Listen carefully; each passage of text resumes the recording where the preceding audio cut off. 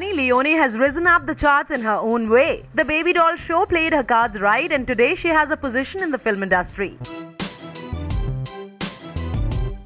However, recently a housewife from Dombivili charged Sunny with spreading obscenity, to which Sunny has this to say that it was her past. Now she's not part of such roles anymore. We asked Sunny why she has to be ashamed about anything and label them as such.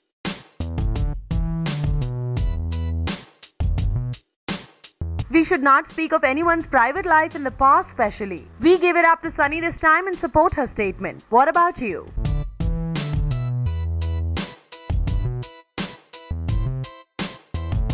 After doing well in her movie stints, no one should have anything to say about anything that Sunny does, because Sunny is a part of Bollywood now, and Bollywood means entertainment, entertainment and entertainment.